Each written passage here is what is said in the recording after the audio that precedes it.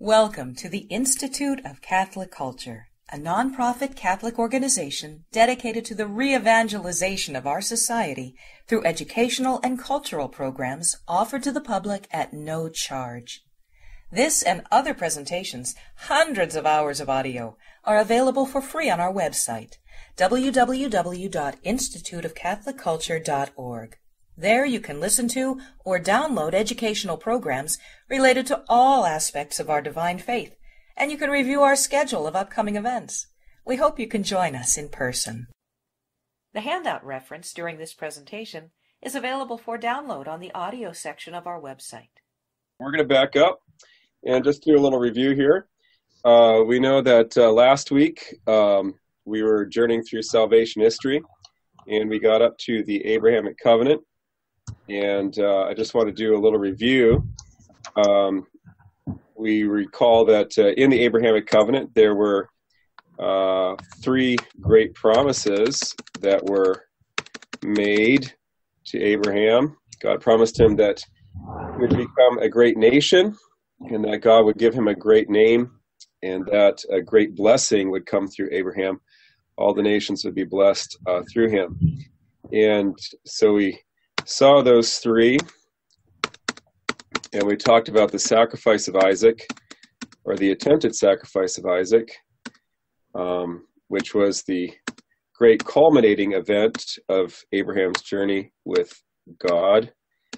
And in response to Abraham and Isaac's faithfulness, we found that Isaac was a grown man at this time, and he willingly cooperated with Abraham in that sacrifice, and as a result, God gave to Abraham this promise that because you have not withheld your son, your only begotten son, I will surely bless you, and by your seed shall all the nations of the earth be blessed.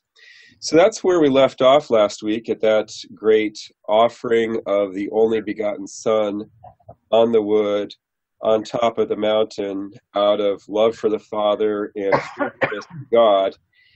And that's a very dramatic event. That's what I tell my students is the Calvary of the Old Testament. Okay, This is the clearest image or type of Calvary that we have in the Old Testament. And there in Genesis 22, three times Isaac is referred to by a very rare, uncommon Hebrew term, and that term is Yahid, and that term is the one translated in the New Testament as only begotten. So you see here in my translation of Genesis 22, I'm using the RSV CE2, the phrase here is only begotten, and of course that term is taken up by the Apostle John in John 3:16 in the most famous verse of Scripture. So next time you see John 3:16 held up at a football game, think to yourself that that's actually an allusion to Isaac and this sacrifice in Genesis 22. The Jews call this event the Akadah, and in Jewish theology, it is almost as important as the sacrifice of Christ is in Christian theology. And part of the significance of it is the fact that the temple was later built on the site of this altar where Isaac was offered up to God. And in later Jewish theology, came to the opinion that the sacrifices that were offered in the Jerusalem temple were actually commemorations of the one meritorious sacrifice of their ancestor Isaac on that very site.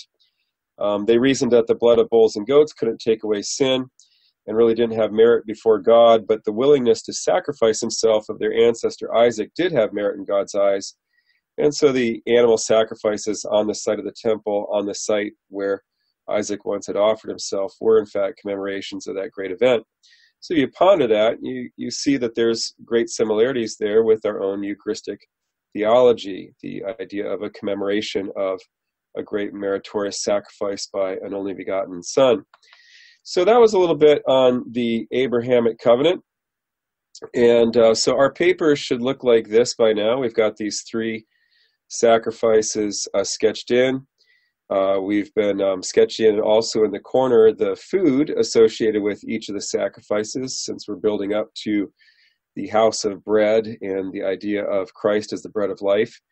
And the tree of life was associated with the Adamic covenant.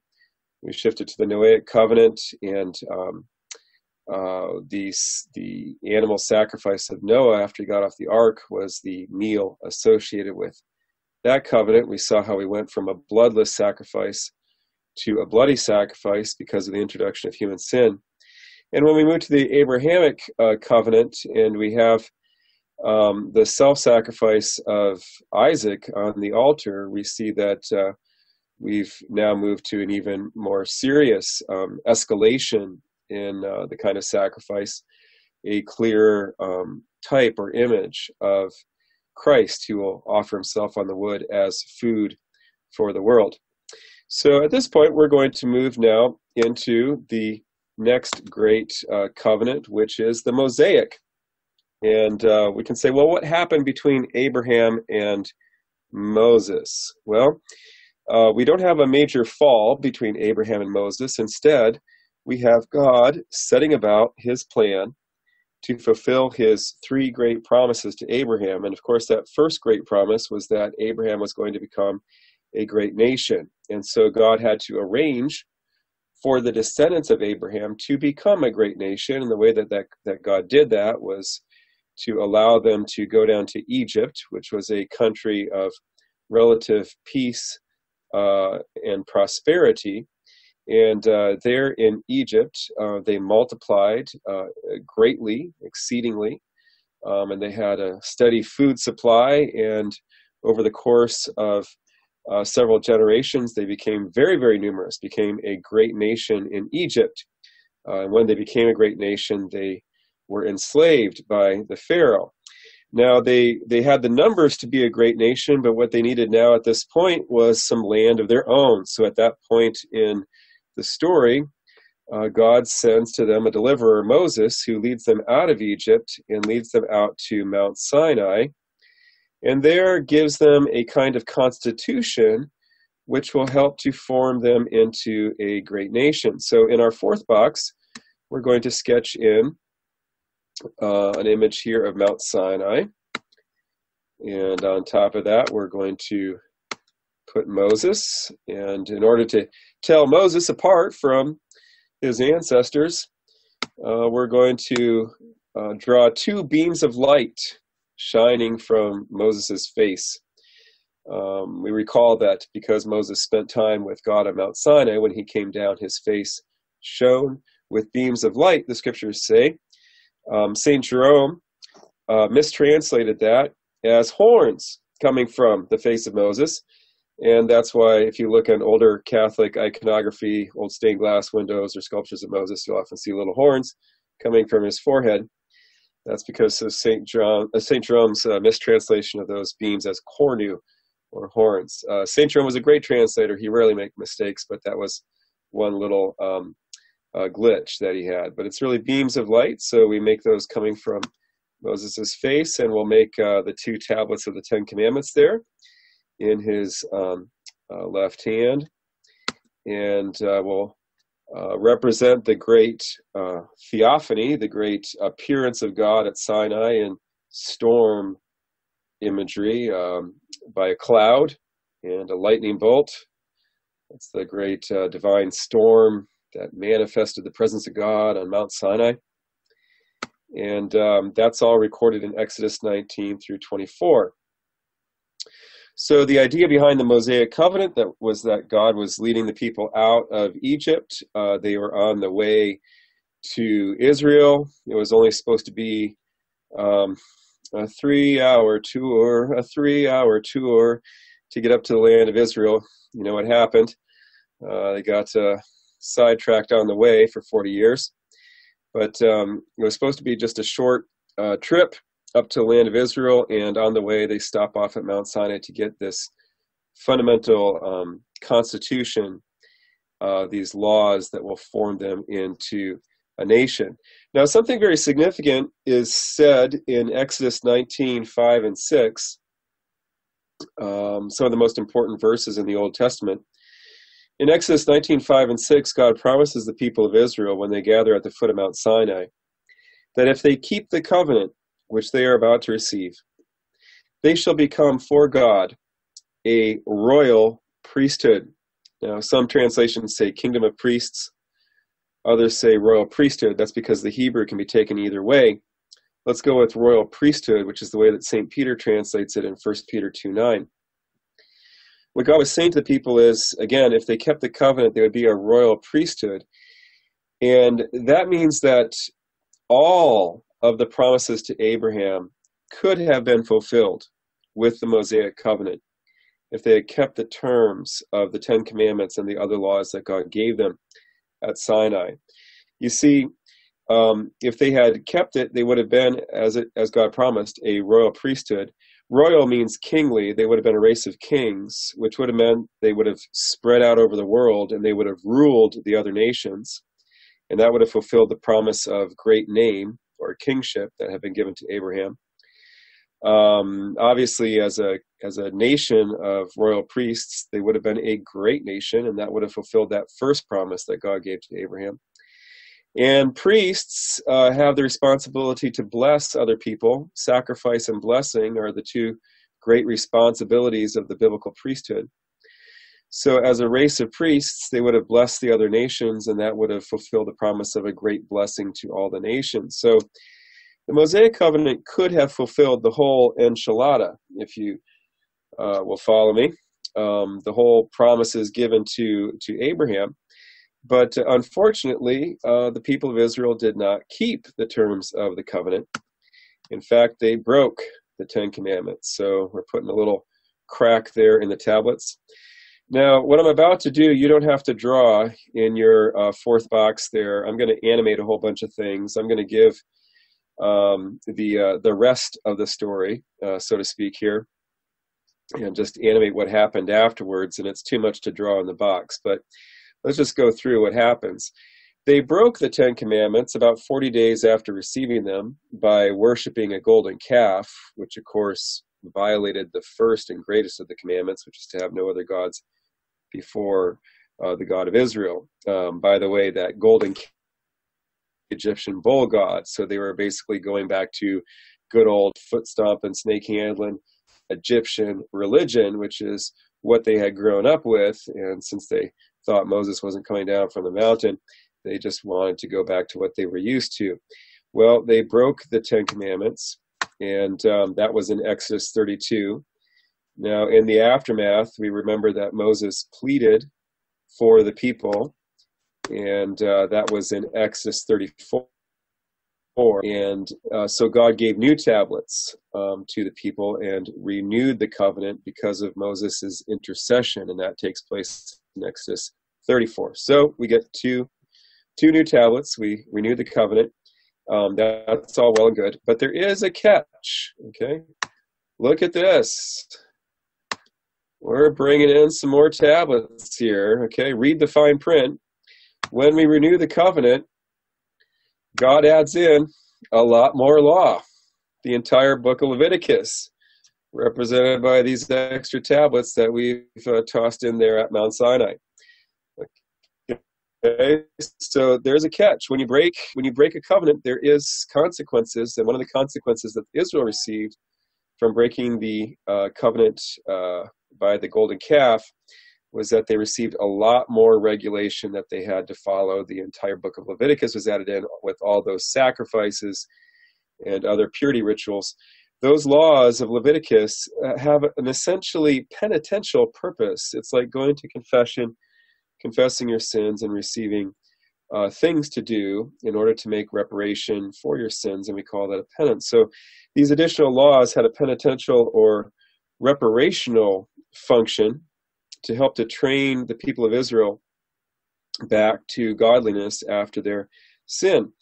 Unfortunately, didn't quite work out that way. So anyway, after having received these additional laws of Leviticus, they packed up from Sinai. So I'm packing up Sinai here. We're packing up Sinai. and they began to walk through the desert. So the desert's very flat. There's the desert. So they're walking through the desert, and they forgot about the Ten Commandments while they were walking through the desert. In fact, they were not very cooperative with Moses at all for 40 years. So at the end of all that wandering through the desert, Moses was not a happy camper anymore. And in fact, he basically read them the Riot Act at the end of 40 years, and we call the Riot Act Deuteronomy. Quite seriously, Deuteronomy was a kind of martial law that Moses laid down on the people after putting up with 10 rebellions that they perpetrated during 40 years of wandering in the wilderness during the book of Numbers. And Moses implemented a kind of zero tolerance policy at the end of those years and added a bunch of additional laws into the covenant. That scroll that you see there is all these additional laws that are in the book of Deuteronomy. Most of those harsh laws that we remember from the Old Testament, things like, people getting stoned for doing this or for doing that, those laws are mostly in the book of Deuteronomy. And again, they're part of the law that Moses laid down to kind of restrain the people after their sinful tendencies during all those years of wandering. So a lot of the laws of Deuteronomy were not God's highest and best. Just like the kind of laws that you implement after a hurricane in order to get control of, say, greater New Orleans after things have gone pretty wild. You may have a 9 p.m. curfew and have rather strict consequences if anyone's out after that, and have strong anti-looting laws and things like that. But those kind of martial law provisions that you put in place after a natural disaster, those aren't meant to last forever. Well, neither were the laws of Deuteronomy. They were not meant to last forever.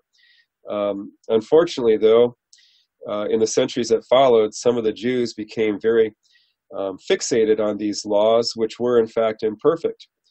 Our Lord corrects some of the laws of Deuteronomy when we get to the Sermon on the Mount. Remember, there's 6 times in the Sermon on the Mount where our Lord says things like, "You have heard that it was said," or "You have heard that it was written, but I say to you." And for example, our Lord says, "You've heard that it was said, if you will divorce your wife, write her a certificate of divorce. But I tell you that if anyone divorces his wife, he commits adultery," etc. And so it's interesting that the law of divorce is only found in the book of Deuteronomy. It was one of the concessions that Moses introduced because of the hardness of the heart of the Israelites that he had witnessed for 40 years in the wilderness. Many other concessions and, as it were, moral compromises, as well as strenuous punishments that Moses introduced in Deuteronomy.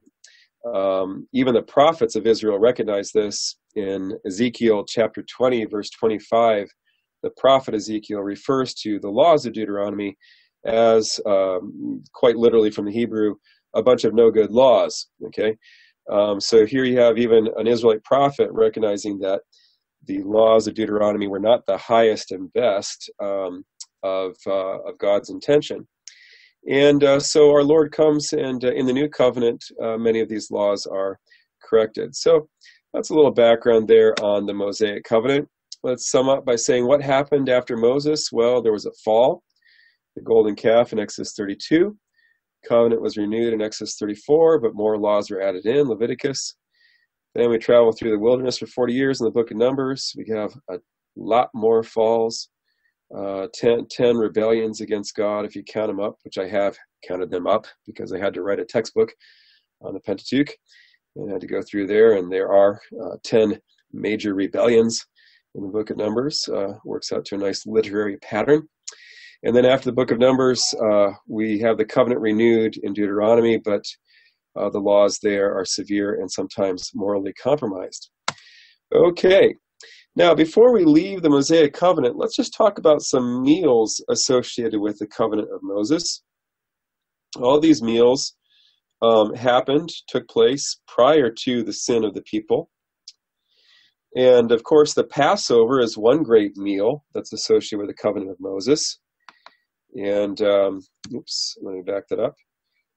We know that our Lord obviously transformed the Passover into the Eucharist in Luke 22 and the parallel passages of Matthew 26, and Mark 14. So obviously the Passover is a great covenant meal associated with the old covenant of Moses, but also the manna, the bread that came from heaven during their wanderings in the wilderness. Exodus 16 mentions it. It's also mentioned in the book of Numbers. They received this bread of heaven that had this sweet taste like wafers made from honey during their 40 years of wandering. That's a great Eucharistic type.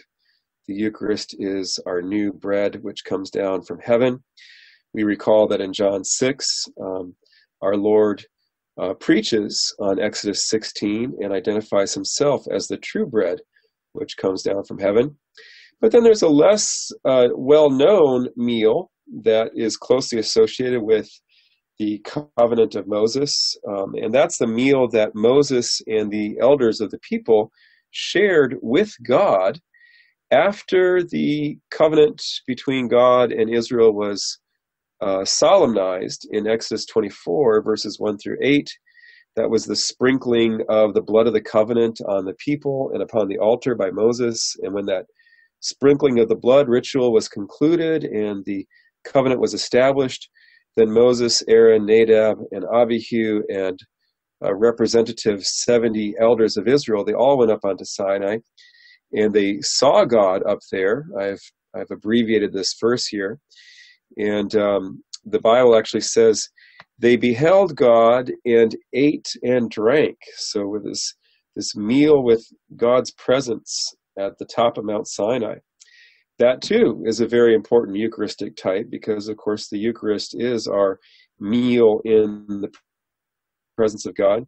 It's interesting that the Hebrew of Exodus 24, actually I think this is verse 11 here, but in any event, the Hebrew here says, it can be translated, they beheld God, and in this way they ate and drank. And in some streams of Jewish tradition, that was understood to mean that their very vision of God was the way that they were nourished. That is to say, the sight of God provided them food and drink. And wow, what a beautiful image that is. What a beautiful tradition in Jewish thought that is. And then we can see in this passage of Exodus 24 a real anticipation of the beatific vision, where the vision of God will be our food and drink for all eternity. But even now in this life, we anticipate the beatific vision in things like Eucharistic adoration, when we behold the Lamb of God who takes away the sins of the world. And the sight of our Eucharistic Lord becomes our spiritual food. So those are some meals associated with the Mosaic Covenant. Let's move on now. And this is what our paper should look like.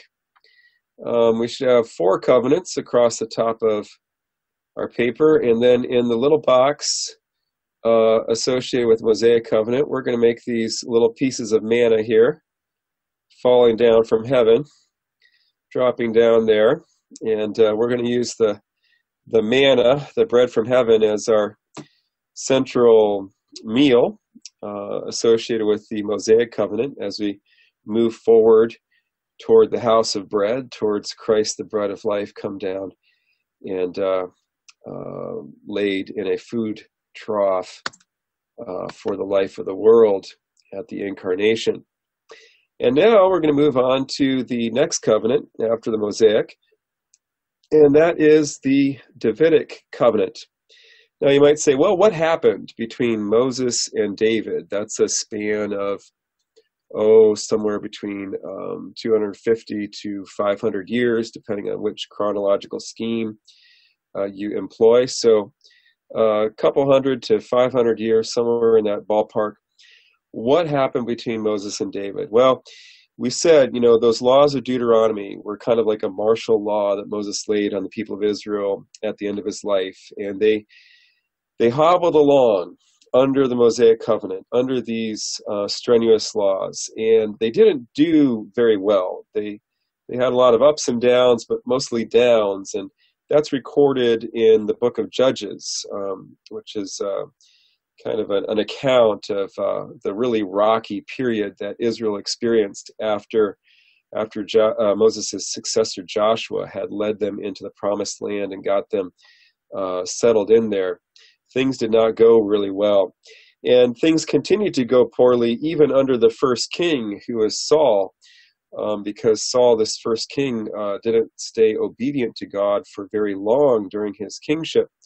Things really didn't start looking up until 1 Samuel 16, and that's where David strides onto the stage of biblical history. And there in 1 Samuel 16, we read about the prophet Samuel, who went to the house of Jesse, David's father, and looked for a king among Jesse's sons. Jesse had 8 sons. Samuel went through the older 7 of them. Each one, something was wrong with him. Finally, we get down to the last son. Last son wasn't even important enough to be in the house. They had to send out and call him in from watching the sheep. They bring in the little kid. That's the one. Samuel goes and anoints this little boy, this boy David. And it says in 1 Samuel that when Samuel anointed David, the Spirit came upon David from that day forward. And that's a very, very significant statement there in 1 Samuel 16. David was granted the gift of the Holy Spirit, and the Holy Spirit remained on David in a stable basis. And you see, that's very unique in the Old Testament. It's not that the Holy Spirit wasn't active in the Old Testament. It's rather that in the Old Testament, the Spirit came upon certain people for certain periods of time, but the Spirit wasn't given out to all the people on a durative or a lasting basis. That's one of the unique things about the new covenant, is that we're given the Spirit on a lasting basis. Now, David is this very unique figure in the Old Testament who almost, as it were, experiences the new covenant in advance. And so he's given this gift of the Holy Spirit in 1 Samuel 16, and he responds to that gift of the Spirit. We know from St. Paul that the Spirit is the Spirit of the Son, and it's the Spirit that enables us to cry out, Abba, Father. And David corresponded to this filial spirit that had been given to him, and he behaved as a son of God. And so God, seeing this correspondence of David to the gift of the divine Spirit that he had been given, God arranged for David to rise and become king over all of Israel. And as I tell my students, it's kind of like God is looking down on Israel, and he sees David living out the Holy Spirit down there, and God says, hot dog, I've got a live one down there. I'm going to take him, I'm going to lift him up, and I'm going to set him over here, and I'm going to place him on top of all the people. Okay, so he takes Mount Zion here, which is going to become the capital of Israel, and he puts David there on top of Mount Zion. And this is going to go in our 5th box. And we're going to sketch in David there. And so God puts him above all the people. And the idea behind this is, since most of the people of Israel are not living as my children, and they're not living up to the Mosaic covenant, but I've got this one Israelite who is living as my son, living in a good relationship with me, I'm going to make him king over all the people, and then if the people will at least obey their king, they will get trickle-down blessings. Now, I see out there that there's many of you that are probably old enough to remember President Reagan. Do you remember Reaganomics? Remember how Reaganomics is supposed to work? It's supposed to be trickle-down prosperity, right? So think about the Davidic covenant as spiritual Reaganomics, or Davidonomics, as it were. We got trickle-down blessings for all the people, as long as they obey their king. So we're going to sketch in David here, and there he is on Mount Zion with a scepter in his right hand, ruling over all the people. And he's actually given the privilege of the covenant, in 2 Samuel 7, which is a passage that we're going to look at in just a moment here. But we're going to sketch in another thing in our fifth box. Next to David, we're going to sketch in the temple. Now, the temple was a big boxy structure and had a large central door in it, which we can sketch there. Just one door that faced east. And we're going to put a little Star of David there to mark it as the temple, even though that's a little bit anachronistic. But in any event, there's the temple, because the temple, likewise, is a very important part of the covenant with David. The building of the temple was part of the terms of the covenant, as we're going to see. So let's move now to looking at a very important passage of Scripture. I hope this is showing up well enough for you to read on the screen there, 2 Samuel 7. Okay, Danny's giving me the thumbs up there, so that's apparently visible to you all. But the reason we want to look at this passage is because 2 Samuel 7 is one of the great pivotal passages of Scripture. Not every passage of Scripture is as important as every other one. Judith 7 is just not as important as Psalm 2. I hate to break it to you fans of Judith, but it's just not. Psalm 2 is much more central to salvation history, shall we say. So all Scripture is good. I mean, I love all Scripture, and it's all inspired, but certain passages are kind of like fulcrums that leverage the path of salvation history, as it were. And 2 Samuel 7 is one of those fulcrum or pivot passages that really changes the course of salvation history. And it's also a passage that's very important to Christmas time. It's very important, in fact, to the Annunciation. And that was our gospel for today. It's the Feast of the Immaculate Conception. And it's interesting that in Gabriel's announcement to the Blessed Mother about the birth of Christ, if we look what the angel Gabriel actually says to the Blessed Mother, we can see that Gabriel is basically paraphrasing or synthesizing much of what was said back in 2 Samuel 7 to David. And so let's look at this passage here. I've got parts of 2 Samuel 7, 8 through 16. This is an oracle from the prophet Nathan that he brings to David. And this is after David has prayed to God and talked to God about the possibility of building a temple for God's presence. And so God is honored by David's desire, but God is actually going to wait until David's son Solomon for the temple to be built. But in any event, God sends the prophet Nathan to David with this message. And it goes like this: "You shall say to my servant David, the Lord declares to you that the Lord will make you a house." Now that's significant right there. The Lord will make you a house. Remember that David wanted to build a house for God. And God, as it were, says to David, "What? You build me a house? No, I build you a house." Okay? But there's a little play on the word house here, because house of God means a temple, but house of David means a dynasty. Just like we say about the ruling dynasty of Britain, it's the House of Windsor that rules that country. The land of my origin, the Netherlands, is ruled by the House of Orange. That's the royal line there. So we call, a dynasty the house of whatever. So the house of David was to become the royal dynasty. And when David wanted to build God a house, God returned the favor and said, "No, I will build you a house." That is to say, I'm going to build you a dynasty. And so God said, "When your days are fulfilled, I will raise up your seed after you." Now, this is usually translated as offspring in English Bibles, but it's literally the word seed in Hebrew. And that's very significant. Let me just digress for a moment, because Danny has told me that you're all great theologians and Bible scholars anyway, and so I should go deeper with you and stuff of this nature. So let's go into the 700 level biblical theology here. and talk about the idea of the seed in the Old Testament.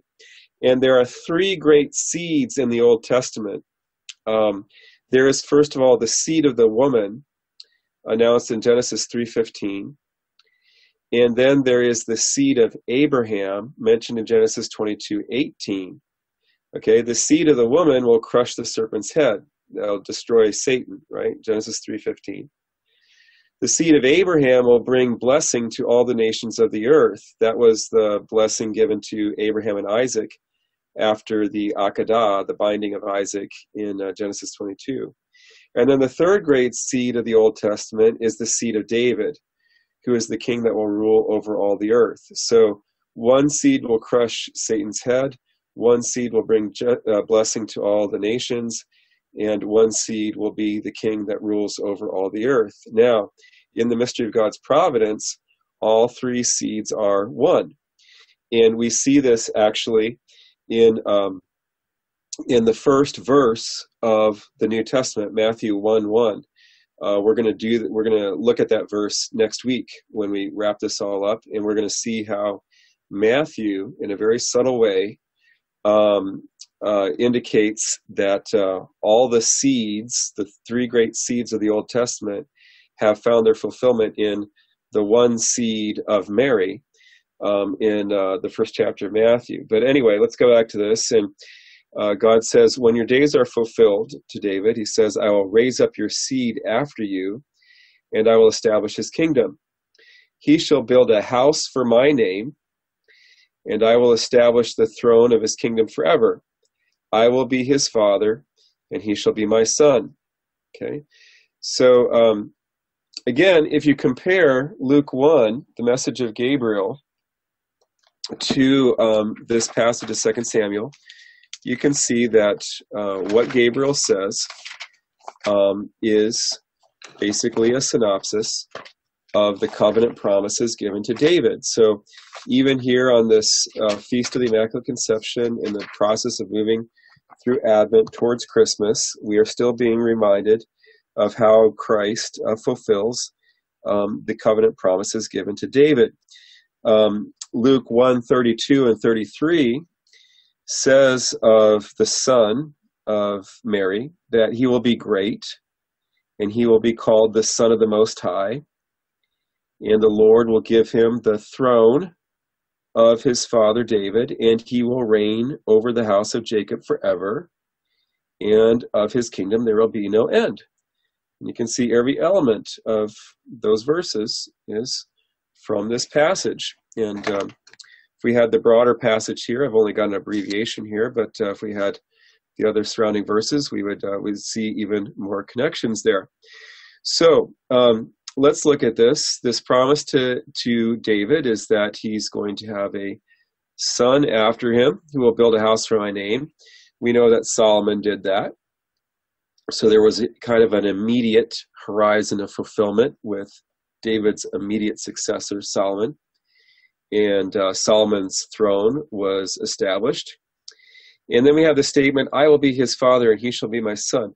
Scholars call this the covenant formula.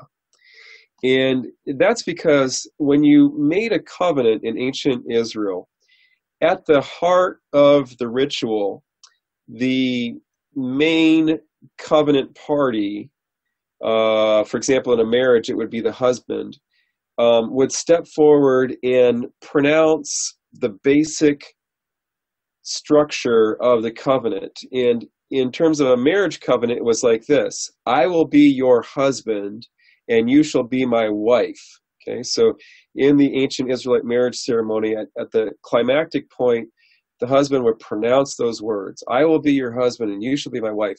That stated succinctly the heart of the covenant relationship. Now, if it was a covenant of adoption, then the father would step forward, and for this orphan that he was adopting, he would say, I will be your father and you shall be my son. State the covenant relationship. When God makes his covenant with Israel, God says, I will be your God and you will be my people. Okay, so this is the covenant formula. And so we see that here. The covenant formula for the covenant of David, I will be his father and he shall be my son. This is the continuing promise to David and to all of David's descendants. They will be sons of God by covenant. Now, we know, of course, that our Lord fulfills this in an even more radical way. Jesus is the great temple builder. The temple that he builds is his body, as he says in the Gospel of John, chapter 2, verses 19 through 21. When he cleanses the temple and they ask him, what sign shall you perform that you have the authority to do these things? Jesus says, tear down this temple and in 3 days I will build it again. They say it's taken us 46 years to build this temple and you're going to build it in 3 days. And then the apostle explains, but he was talking to them about the temple of his body. Okay, so Jesus is the great temple builder who rebuilds the temple of his body through the resurrection.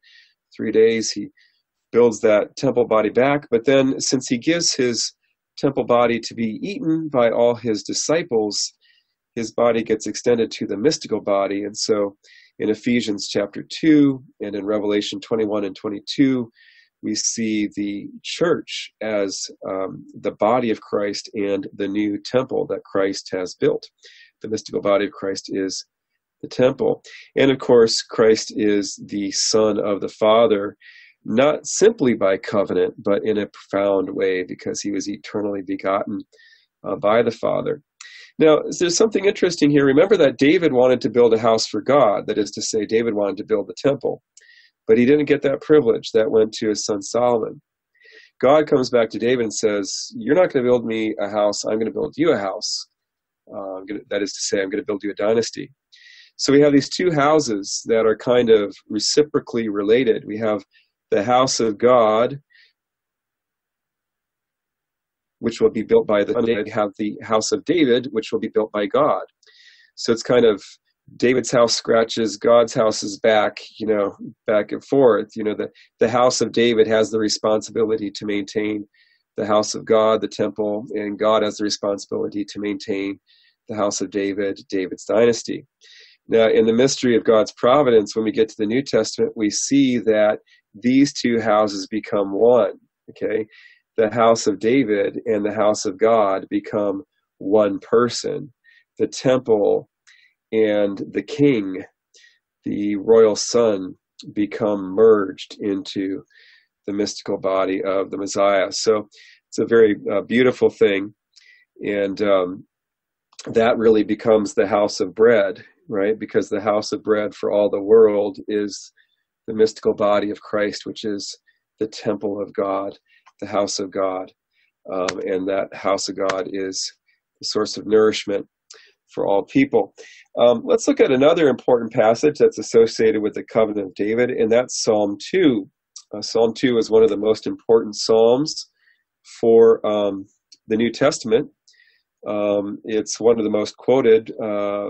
Perhaps, I think Psalm 110, technically speaking, is the most quoted in the New Testament. But Psalm 2 would make a close second. But in any event, Psalm 2 is very important. Psalm 2 is a covenant psalm about the covenant that God gave to David. In verse 6, God says, I have set my king on Zion, my holy hill. We see that in the picture that we drew. There's God's king there on Zion, the holy hill of God. And then the psalmist says, I will tell the decree of the Lord. He said to me, oh, by the way, this word decree in Hebrew is often a synonym for covenant. So it's almost like saying, I will tell the covenant of the Lord. He said to me, you are my son. Today I have begotten you. Okay, that's the covenant formula there. That's another way of saying, I will be your father and you will be my son. You're my son. Today I have begotten you. Ask of me and I will make the nations your heritage and the ends of the earth your possession. You shall break them with a rod of iron and dash them in pieces like a potter's vessel. So this is the promise of universal kingship to the son of David. This image of ruling with a rod of iron that comes up again in another passage of Scripture that's closely associated with this Feast of the Immaculate Conception, and that's Revelation 12, the image of the heavenly queen in heaven crowned with 12 stars, with the moon under her feet, clothed with the sun. This is the image that will also likewise be very important in a few days on December 12th on the feast of Our Lady of Guadalupe, since our Blessed Mother showed herself to Juan Diego in an image that is drawn from Revelation 12. And it says in Revelation 12 that this heavenly queen, which we know in one sense to be a representation of our Blessed Mother, in another sense it's really an image of the Church, but of course our Blessed Mother is the icon of the Church, as the Catechism says. In any event, this heavenly queen gives birth to a male child in Revelation 12:5, who is destined to rule the nations with a rod of iron. That, of course, is a reference to Christ, but interestingly, Christ is identified there in Revelation 12:5 as the seed of the woman, but also as the heir of the promises of the Davidic covenant, who gets this rod of iron to rule the nations. So always that Davidic connection. Jesus really is the son of David, come to rule over all the earth. So that is the Davidic covenant. Let's sum up the terms of the Davidic covenant in these 3 points. The main terms are that the king is going to be the Son of God, and the king will build the temple, the house of God, and the king will rule the whole world. So this is the fulfillment of the promise to Abraham that a great name, which means royalty. I think I emphasized that last week, that great name is an ancient idiom or ancient phrase that is associated with kingship in antiquity. So that promise of royalty or great name is now fulfilled through Abraham's seed, that is to say, through David here. So that is the Davidic covenant. So what happened to the Davidic covenant? Well, things went well during the lifetime of David and his rule.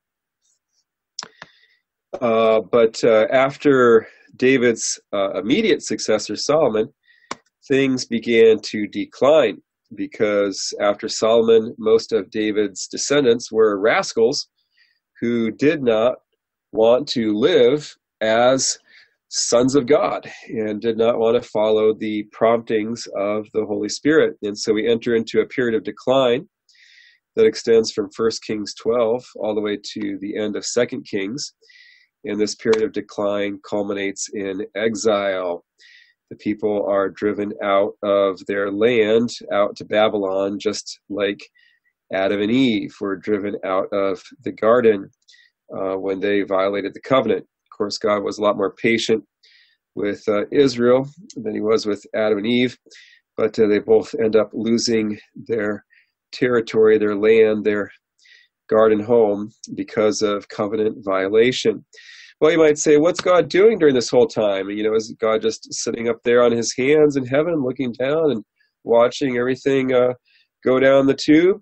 Well, not at all. God was very active during this whole time, trying to urge the people to return to him. He was active in sending the prophets. And that's our segue into next week's talks. We're going to pick up next week talking about the promise of a new covenant that came in the great prophets of Israel, and then we'll talk about the fulfillment of the new covenant in the New Testament.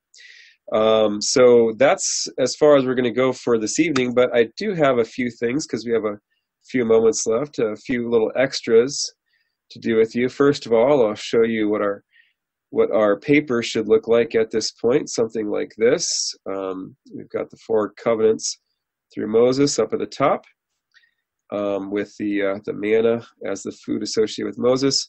We've sketched in the Davidic covenant here in our 5th square.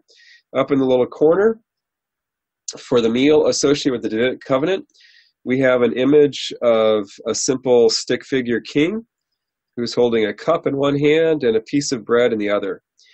And this is a reference to 1 Kings chapter 6. Just before David received the covenant from God in 2 Samuel chapter 7, David did a very wonderful thing. He took the Ark of the Covenant up into Jerusalem, and he placed it there in a sanctuary in order to put worship at the heart of the new kingdom which he was establishing. And in fact, David gathered all Israel to Jerusalem to celebrate this event, with the ark being brought up and placed in a central a tent that he pitched for it, where the people could come and worship. And all the people rejoiced, and David led the procession, dressed as a priest, because he had become a priest forever after the order of Melchizedek, according to Psalm 110. Maybe next week we'll get into talking about David's priestly status. For right now, just trust me, David was both a priest and a king. But David acted as a priest and led the liturgical procession of the Ark of the Covenant up into Jerusalem. And when he had gathered all the people up into Jerusalem for this great celebration, he offered sacrifice, and then he fed all the people.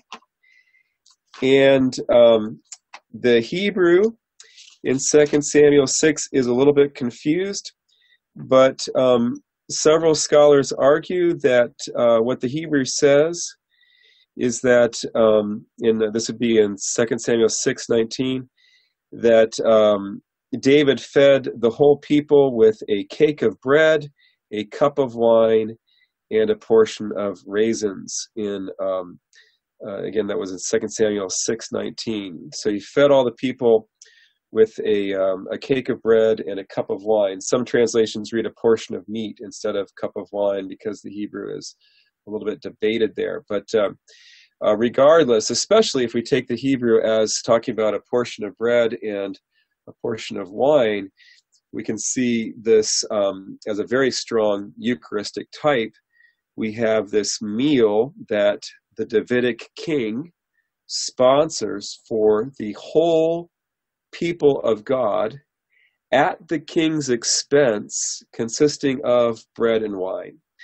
And every time we come to the Eucharistic table, we're fulfilling that, because what is the Eucharist other than a feast for the whole people of God, provided by the Son of David at his own expense, consisting of bread and wine. So that meal that David offers to all Israel there in 2 Samuel 6, that's the meal that we're going to associate with the Davidic covenant as we move forward towards the house of bread, towards Christ, the great covenantal bread that comes down from heaven at the Feast of the Incarnation. And I've got some other little goodies for you, because we have another 5 minutes or so here. And I just want to look at some very Advent-ish texts from the New Testament with you, and show how they reflect some of the things that we've talked about tonight from the Davidic covenant. And one of those texts is the Benedictus. Last week we looked at the Magnificat, one of these great songs, these great canticles from the infancy narratives of Luke's Gospel, Luke 1 and 2. Now we look at the Benedictus. Both the Magnificat and the Benedictus, of course, are used in very prominent places in the Liturgy of the Hours for morning prayer and for evening prayer. So let's look here at what Zechariah, that great saint, says. This is the RSVCE 2 that I'm reading from. And Zechariah says, "Blessed be the Lord God of Israel, for he has visited and redeemed his people, and has raised up for us a horn of salvation in the house of his servant David." Okay, now there's an Old Testament prophecy that talks about a horn being raised up for David. But what this is saying is a fulfillment of God's promises of old to David. So Zechariah, the father of John the Baptist, sees in the birth of John and the birth of Jesus these covenant promises to David really being fulfilled. The house of his servant David, as he spoke by the mouth of his holy prophets from of old, because most of the prophets predicted that the promises to David would be restored one day. That's what we're going to see next week. And then Zechariah continues that we should be saved from our enemies and from the hand of all who hate us. And then he says, to perform the mercy promised to our fathers and to remember his holy covenant, the oath which he swore to our father Abraham. These three lines are basically all the same. This phrase, to perform the mercy, have you ever thought about that? In English, we don't talk about performing the mercy very much. That's kind of like, that sounds odd to our ears. That's not really an English idiom. It's not a Greek idiom either. It's actually a Hebrew idiom. When you are in a covenant relationship with somebody in ancient Israel, you had a duty to perform mercy toward them. In Hebrew, it was to asa chesed. Okay, the Hebrew word for mercy is chesed, H-E-S-E-D. Very important word. It's often translated mercy, but its deeper meaning is covenant fidelity. Okay, so here, to perform the mercy, that means to keep covenant, promise to our fathers. Where did God promise mercy to the fathers? Well, Genesis 22, 15 through 18, those promises that he made to Abraham are really the primary place. And we see here, to perform the mercy promised to our fathers, that means basically the same thing as to remember his holy covenant. Again, to remember in Hebrew is a term associated with the covenant. We remember, for example, when the scriptures talk about Noah, how Noah was floating out there on the waters for 150 days, and then the scripture says God remembered Noah.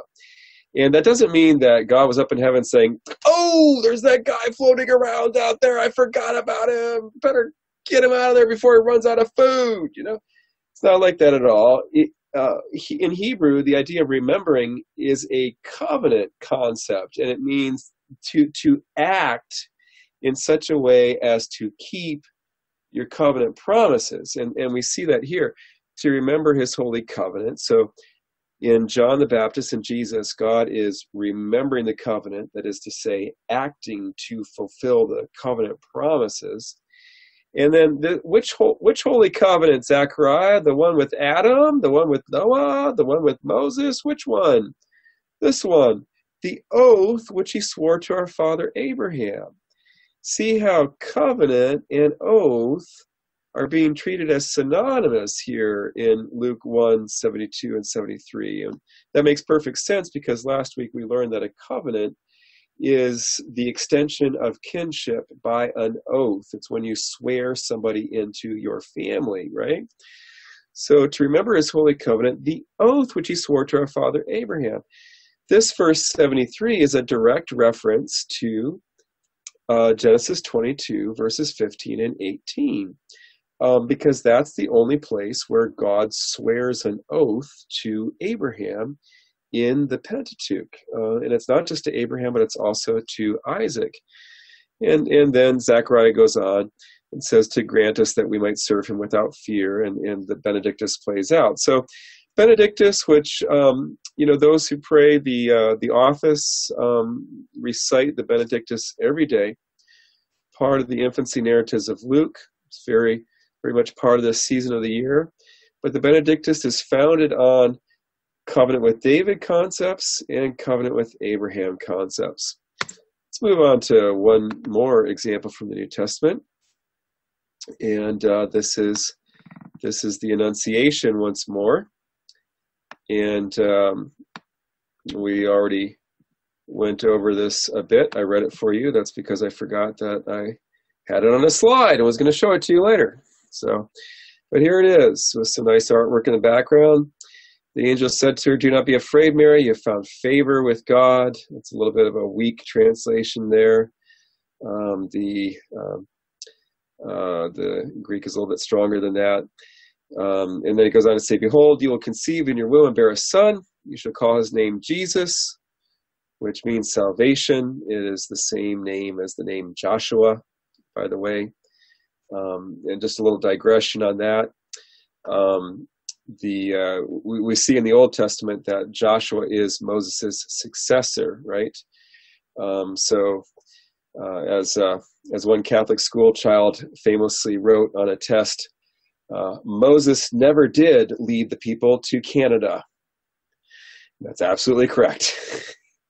you think about it, it's true. Moses did not get the people of Israel to Canada. Not sure that that's exactly what the student intended to mean, but was true. Well, yeah, we know really the case. Moses didn't get the people across the river into the promised land. He died before that happened.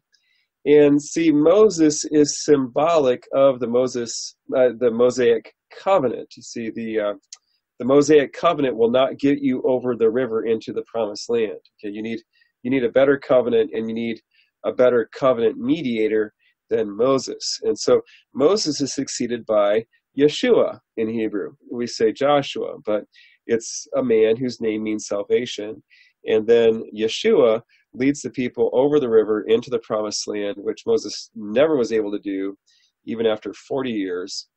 And Joshua succeeds in getting the people to follow the law of God and to conquer their enemies and so on. So the book of Joshua is a book of salvation for the people of Israel. But Moses and Joshua are images of the Old and the New Covenant. So the Mosaic covenant is the Old Covenant. It won't get you to the promised land. It gets you close, gets you within sight of salvation, but you need a new covenant mediator. You need a Yeshua, a man of salvation, to get you over into the promised land of heaven. And that's our Lord Jesus Christ, the greater successor of Moses. Again, you shall call his name Jesus. He will be great. This calls to mind the promises of greatness given to Abraham. Okay, he will be great, and he will be called the Son of the Most High. This recalls 2 Samuel 7:14. I will be a father to him, and he will be a son to me. The Lord God will give him the throne of his father David. That again is so central to 2 Samuel 7. He will reign over the house of Jacob forever. Okay, and of his kingdom there will be no end. And indeed, there is no end of his kingdom because we're living in his kingdom now.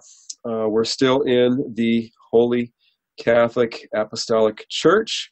The Catholic Church is nothing other than the kingdom of David, ruled over by the Son of David, in the visible hands of the royal steward, who is the successor of Peter, currently a man named Francis, who guides and directs the royal structure of this monarchy in which we live, breathe, pray, and worship on a day-to-day basis. This kingdom has lasted for 2,000 years, actually more than that, because David established his kingdom in 1000 BC.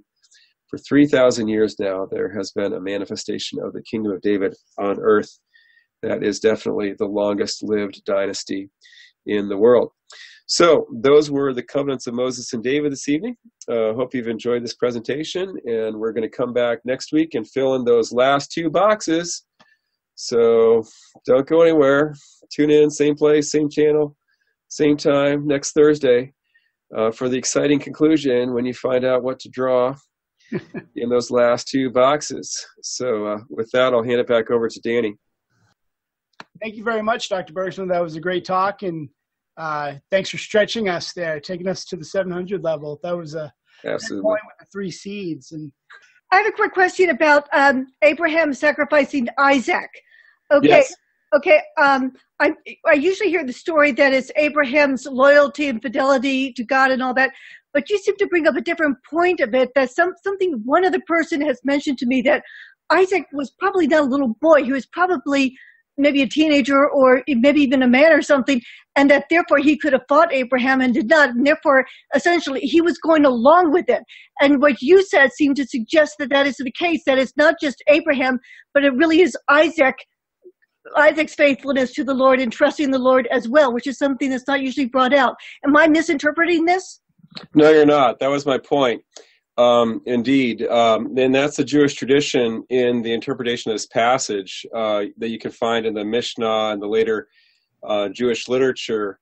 They regard that act, again, it's called the Akadah in the Jewish tradition, which means binding, the binding of Isaac, that was a cooperative act between father and son, because Isaac was a young man by that time. You can see that reflected in the biblical text because it's Isaac who carries the heavy load of the wood up the mountaintop, whereas the aged father, Abraham, who's around 100 years old at this time, just carries the coals and the knife.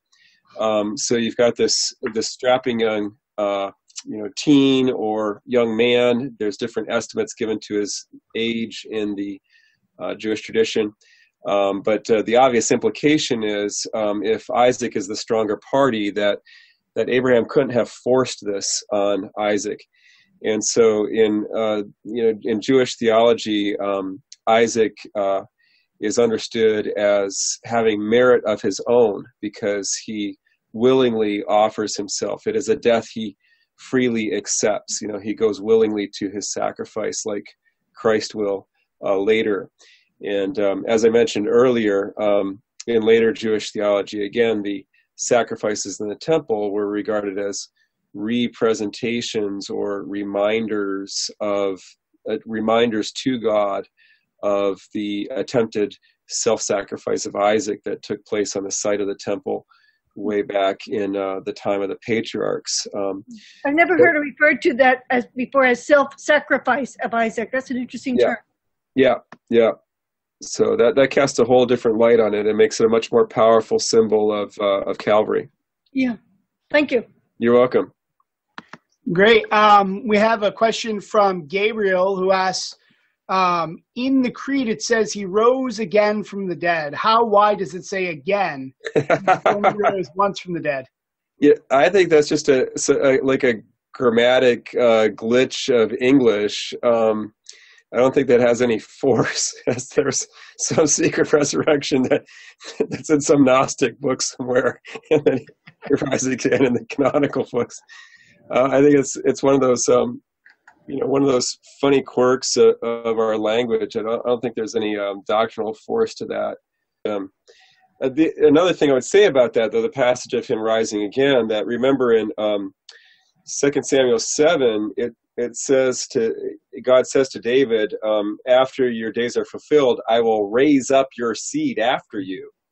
And when you look at the apostolic preaching in the book of Acts, the apostles saw the raising up of Jesus as the fulfillment of the promise to David that his seed would be raised up, in this kind of like literal, visceral fashion, of like out of the grave, like out of the ground. Just like you plant a seed in the ground, and you pull it back up out of the ground.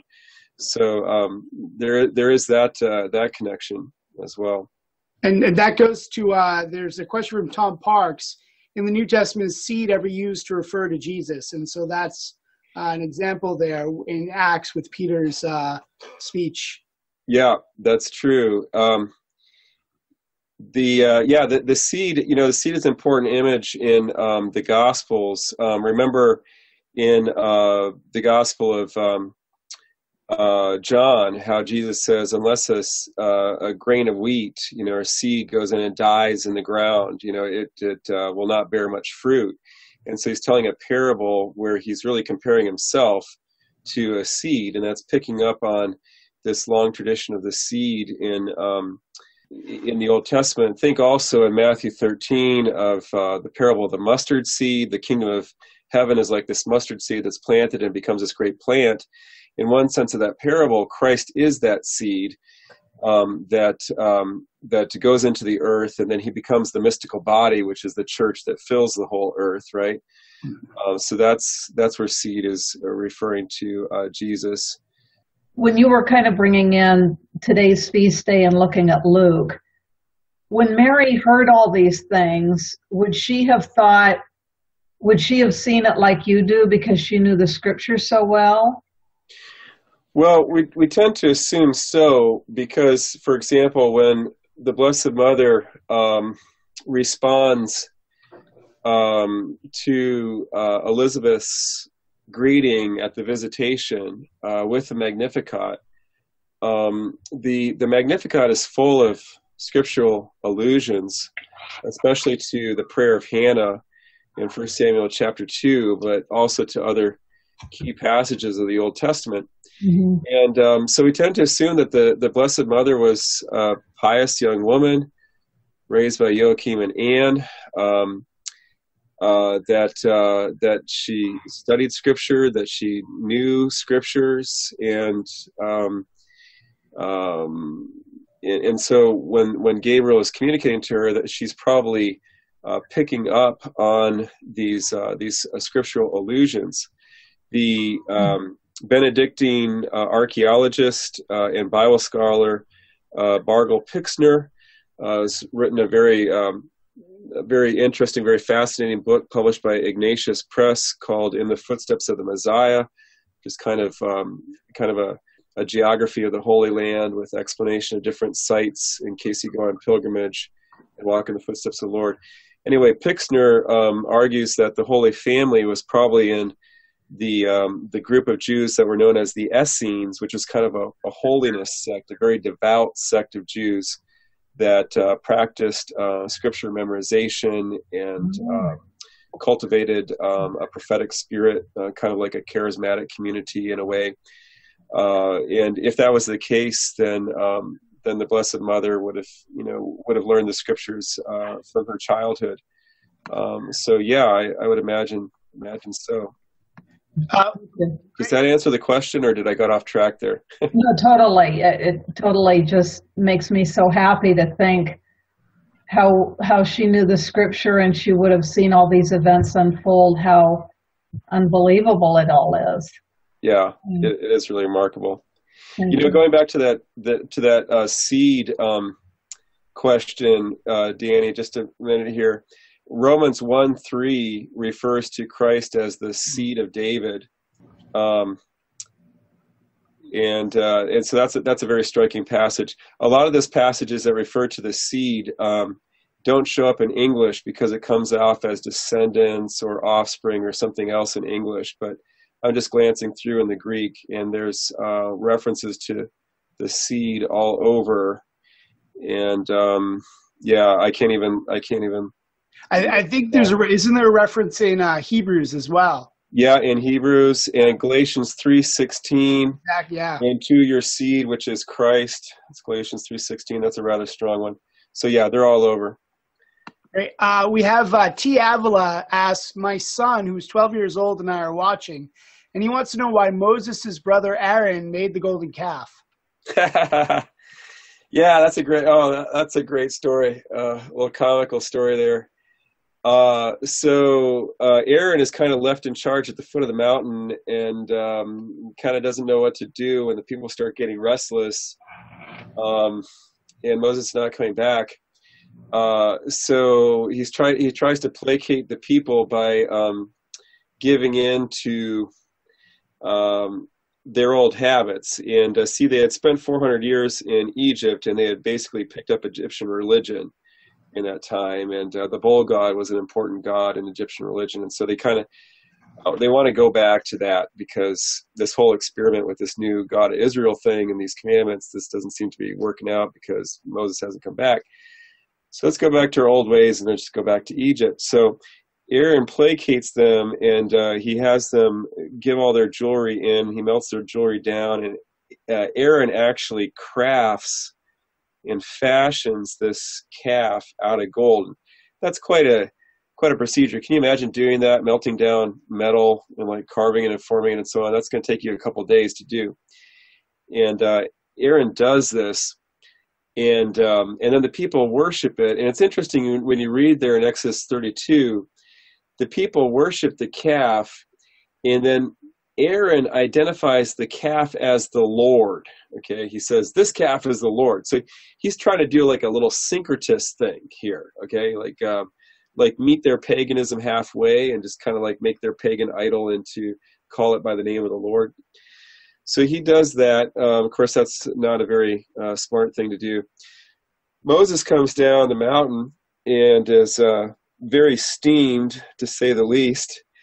And when he confronts his brother about the calf, it's one of the funniest explanations in Scripture.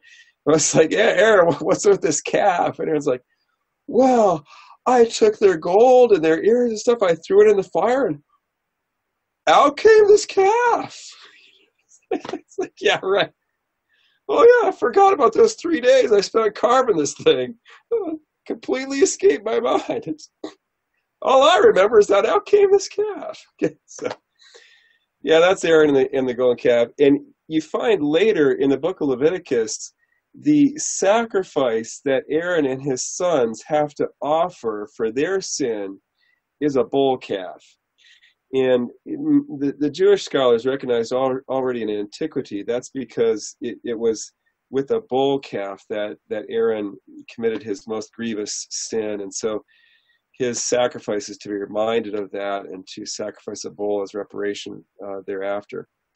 So I don't know if that answered the question, but I had fun talking about that. Good. Susan asks, reading the Gospel of Mark, Jesus talks about salt, and the notes say something about a covenant of salt. How does salt relate to covenants? Is it more human than divine covenant? No, salt was one of the substances that was often incorporated into covenant rituals. Salt was a symbol of purity, and it was sprinkled on the sacrifices. Salt was also used in meals to season a meal with food. And so salt was bound up with this idea of sharing a meal together as family. So as a purity symbol and as a culinary symbol, salt was important. And twice in the books of Chronicles, the covenant of David is referred to as a covenant of salt. Different figures in Chronicles say, "Do you not know that God gave the covenant of kingship to the sons of David by a covenant of salt?" So that's true. A covenant of salt is probably a Hebrew idiom meaning like a pure covenant or a covenant of a very sacred nature, since salt was associated with purity. So definitely the salt image that we find in different places in the Gospels is also bound up with the idea of being incorporated into the covenant and being covenant bearers. Great. It's just reminding me, Dr. Bergsma is the example of the quote I read earlier from St. Augustine, a man who has the scripture memorized and knows the meaning. So, a final question from Gabriel. He says, you mentioned typology. Can someone argue that typology is an imposition of seeing the Bible to fit the Catholic understanding of the gospel? How would someone respond to that? Yeah, certainly someone can argue that, and in fact they do all the time, and that was argued in the Reformation. The Reformation, the reformers, the Protestants, made a break with the typological interpretation of Scripture and tried to do away with what we call the quadriga, the four senses, and constrain the meaning of Scripture and limit it only to the literal sense. Now, what I would do if someone were to argue that and say that, say, the New Testament is imposing typology on the Old. Well, first of all, I would say it's not typology is not limited to a Catholic reading of Scripture. The New Testament itself reads the Old Testament typologically. So the apostles are doing typology. St. Paul does typology. For example, he says that Sarah and Hagar are types when he argues in Galatians about the covenants. So if you have an issue with typology, you've got an issue with the apostles because they use it. Our Lord uses typology, uses images from the Old Testament as images of himself. He takes vineyard images and nuptial images and applies them to himself in his parables, and he's drawing those images from the prophets. But what I would, for somebody who really has a problem with typology, what I would do is take them back into the Old Testament.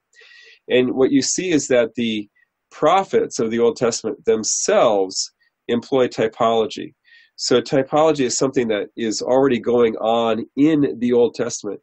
And a great example is Isaiah 11, which is a key text in Christmas time. It's the office of readings for Christmas Day in the Liturgy of the Hours is Isaiah 11.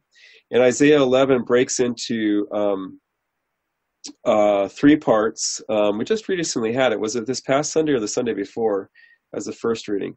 Regardless, Isaiah 11 is very important. But the first 5 verses of Isaiah 11 talk about a new king coming.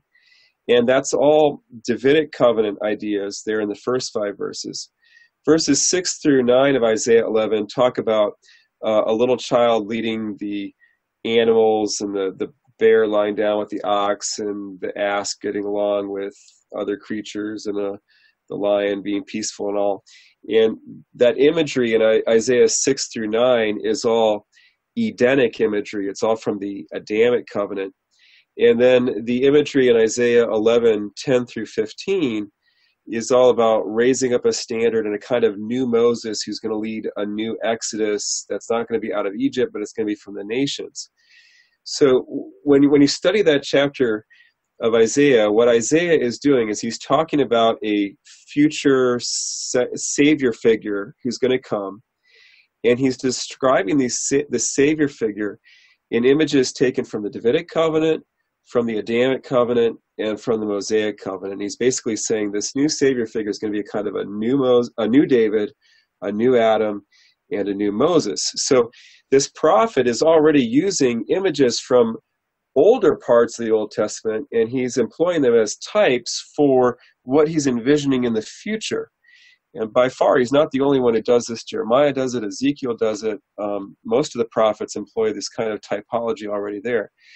So when we as Catholics continue to employ typology, we're standing in a tradition that begins at least with the prophets of Israel, way back, say the 8th century BC, and we're continuing. We're not doing something new or novel by any means. We hope you enjoyed this presentation from the Institute of Catholic Culture. If you'd like to learn more about the mission of the Institute and how you may become a part of this important work, please visit our website at www.instituteofcatholicculture.org or call us at 540-635-7155. And may the glory of Christ Church be ever more manifest upon the earth. St. John the Evangelist, pray for us.